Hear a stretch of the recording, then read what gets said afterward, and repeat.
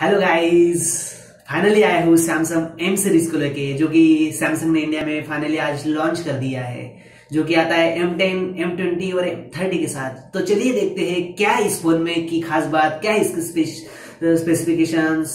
तो चलिए दोस्तों शुरू करते हैं। हेलो दोस्तों, मेरा नाम है चेतन, स्वागत करता हूँ टेक्नो चेत चैनल में। तो चलिए शुरू करते हैं।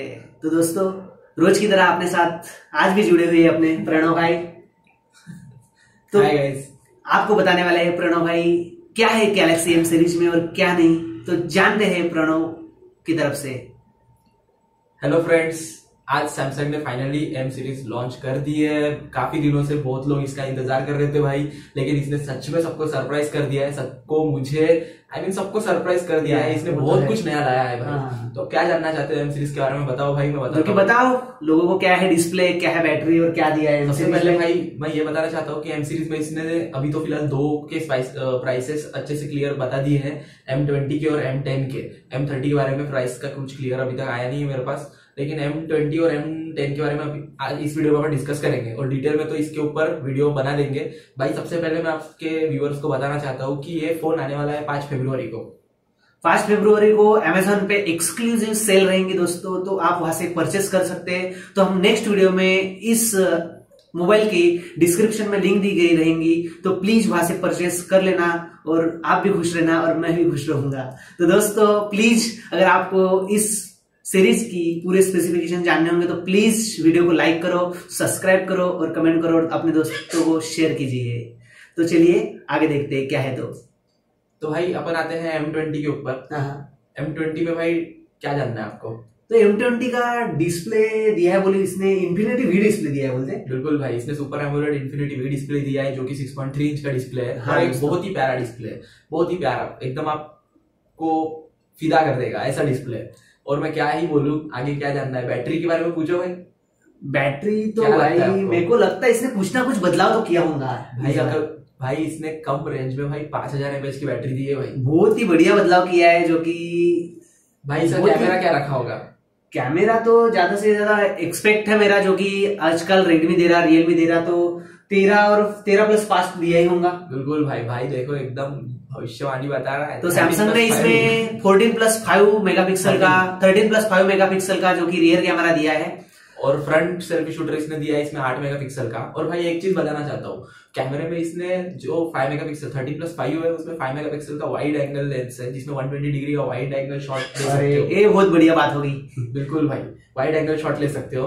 और ये ओवरऑल बहुत अच्छा। बता दो क्या दिया होगा। तो भाई इसने प्रोसेसर दिया है एक्सिनोस का 7904 1.8 गीगाहर्ट्ज का ऑक्टा कोर प्रोसेसर है, और ये जीपीयू माली का जीपीयू भी इसमें सेट किया गया है, और ये एक दमदार प्रोसेसर है। आप इसमें पबजी, एस्फॉल्ट 9 जैसे कई गेम खेल सकते हो बिना कुछ ड्रॉप्स देखे, और ये बहुत ही प्यारा प्रोसेसर है। और ओवरऑल आप देखो भाई, सब कुछ दिया है इसमें भाई। वेरिएंट आपको पता होगा ना, वेरिएंट क्या क्या है? वेरिएंट इसमें आएगा दोस्तों आपको 464 और एक आएगा जो कि है 332 के साथ। लेकिन दोस्तों आप अगर इसकी प्राइस जानोगे तो आप सच में खुश हो जाओगे। सच में भाई, इसमें बेस वेरिएंट जो है 332 3GB रैम वाला जो वेरिएंट है, उस बेस वेरिएंट का प्राइस इसने रखा है 10,990 रुपीज। और आगे का जो वेरिएंट है 4GB रैम और 64GB, भाई बताएगा प्राइस? वो उसकी प्राइस रखा है उसने 12,990 रुपीज, जो कि बहुत ही बजट रेंज का फोन है प्रणव। बिल्कुल एकदम प्यारी प्राइस रखी है भाई। दोनों 11,000 और 13,000 का फोन बोले तो एकदम। और एक सैमसंग ने मतलब बहुत कम रेंज में बहुत कुछ दे दिया भाई इस बार। बिल्कुल भाई, कम रेंज में इसने बहुत कुछ ज्यादा ही दे दिया। तो चलिए देखते अगला फोन जो कि है सैमसंग का नेक्स्ट वेरिएंट है, जो कि M10।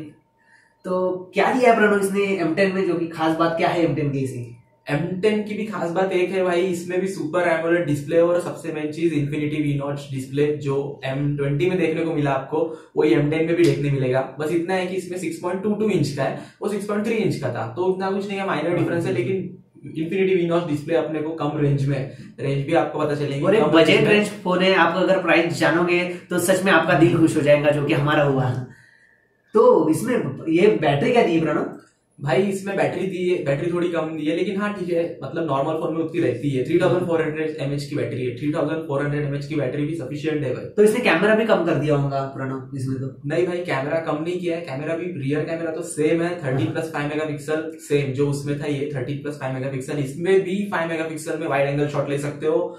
और भाई इसमें बस कमी ये है फ्रंट कैमरा, इसमें जो उसमें 8 मेगापिक्सल था M20 जो कि इसमें दिया होगा उसने 5 मेगापिक्सल का। बिल्कुल भाई, इसमें फ्रंट कैमरा को 5 मेगापिक्सल का रखा है। और इसने प्रोसेसर में जो चेंजेस किए हैं, प्रोसेसर इसमें 1.6 गीगाहर्ट्ज का ऑक्टा कोर प्रोसेसर है, वो 1.8 गीगाहर्ट्ज का था। बाकी सब सेम रहेगा भाई। और इसमें बेस वेरिएंट में आएगा आपको 16 GB इंटरनल स्टोरेज और 2 GB रैम वाला बेस वेरिएंट रहेगा। और एक आएगा 3 GB रैम के साथ और रहेंगी 32 GB रोम के साथ। बिल्कुल बिल्कुल। और भाई ये जो 16 GB वाला है, मतलब 262 GB रैम और 16 GB इंटरनल वाला, ये बेस वेरिएंट अपने को मिल जाएगा 7,990 रुपए तक का। और जो 3 और 32 GB वाला रहेगा वो आएगा आपको 8,990 रुपीज में, जो कि अमेजोन पे 5 को एक्सक्लूसिव सेल में।